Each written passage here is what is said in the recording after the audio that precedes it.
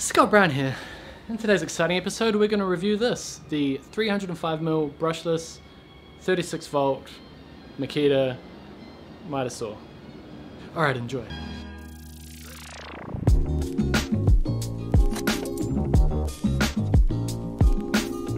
So I'm going to start off this review by just saying that I'm a Makita fan. I've got a lot of Makita tools and a lot of them are battery tools. But when it comes to the heavier tools like my table saw and drop saw, I have DeWalt. I like the build and the portability of them. And that's something over the years I haven't liked about Makita's table saw and drop saws. So I was particularly interested in trying this out. It's battery powered and it's made by Makita. Now I think there's probably 4 things that you need to look at when thinking about buying a miter saw. One of them is portability, another one's cut capacity, the third would be runtime, and then number 4 would be the overall functionality, how it all works. So let's start with number 1.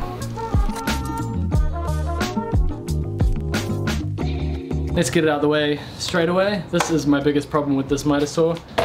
It's the size. It is big both in width, depth, height, and especially weight. If you guys have been watching my episodes, you'll know that I couldn't get it into the drop saw area that I made for my van. Admittedly, I made that for a 10-inch DeWalt drop saw, the smaller of the flagship drop saws, and I made it pretty tight for that. So that's probably not a good benchmark. But just the overall portability of this saw is hard work. It's pretty much the first impression for most people who have seen this drop saw. This thing's a monster, eh? It really is. What do you think of the saw there, Cameron? I know you've never used it, but what's your first impressions when you look at it? It looks beastie, man. Now this might just be me, but when I think of cordless tools, I think of portability. All my cordless tools are, circular saws, drills, multi-tools, things like that. And the best thing about them is being able to not worry about a cord. Even my reciprocating saw, if I want to cut a joist or something, I don't have to run a lead in order to just make that one cut. Unfortunately, this doesn't come into that category because it's so damn heavy. It's 30.7 kilograms, which is heavier than the corded version of itself. It's cordless, but it doesn't have cordless portability. The 10-inch Makita is 26.6 kilograms. The DeWalt 10-inch, my one, is 23 kilograms. And the 12-inch is 25.4. And this is 30.7 kilograms. So portability, not so good. Now to be fair to Makita, they have had a 10-inch version of this out for quite a while, which I've seen, and it looks a lot smaller, and like I just said, it is a lot lighter, so that might be a good option.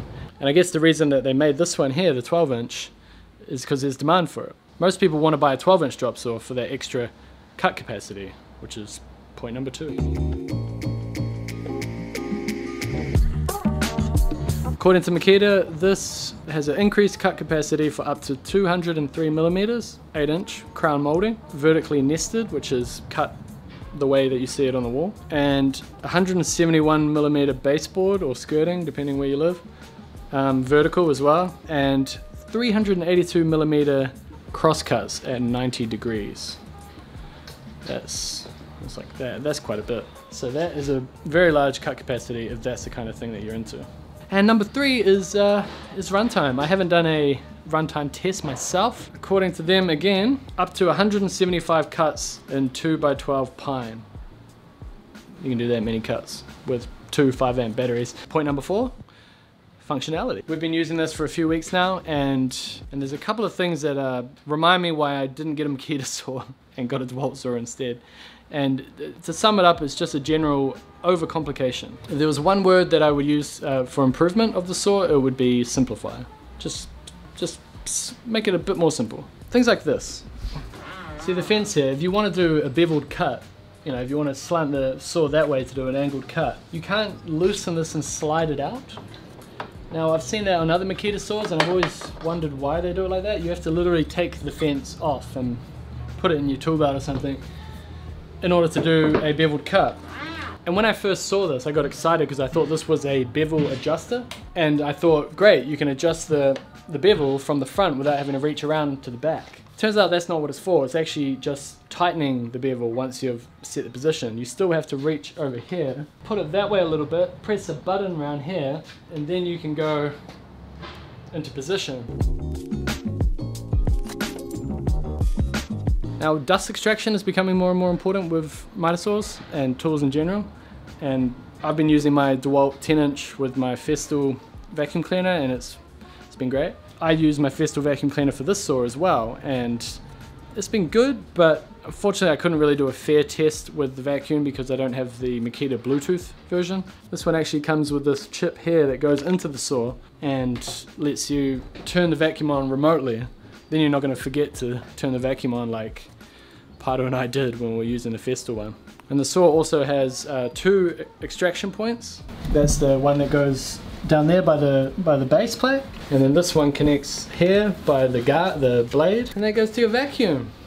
So it extracts from both points. I really like that, but we found that when we forgot to turn the vacuum on, dust would clog up inside here, because if you look closely, it's like a hard right angle from there into the pipe.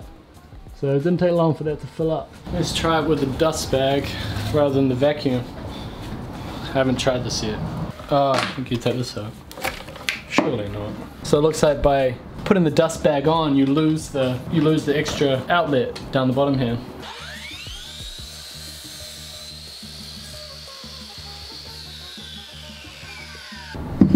It's not bad for one. Bit of dust there. Bit of dust there. There's good and bad things about this saw being so heavy, and that is its capabilities. The base plate on it lets you cut up to 60 degrees either side, and it has a real smooth indented locking system like most miter saws.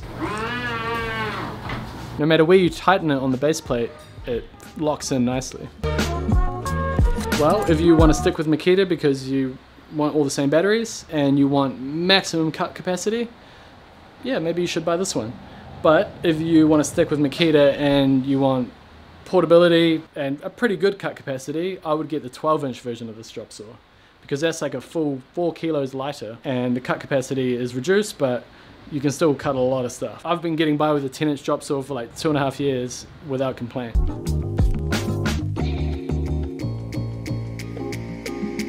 Oh yeah, and I forgot to mention this. This is a clamp thing for holding the timber. I never use these. I've heard of people having problems with the lasers on these particular Makita saws. It was out when we got it. Today when I was mucking around with it, I saw that it has this little windy thing here, and that changes the laser line. And I managed to wind it into a correct position, and I got pretty consistent cuts. So what do you guys look for in a miter saw? Portability, cut capacity, power?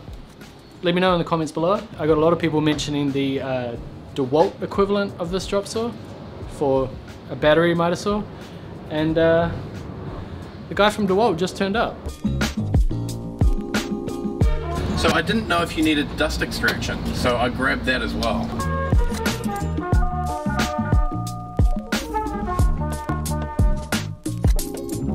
There we go. Kind of similar. Nah, that one's actually quite a bit bigger. Well, I appreciate these companies letting us try these tools out. I get to try them out, you guys get to see what they're like before you think about buying them. See you in the next exciting episode.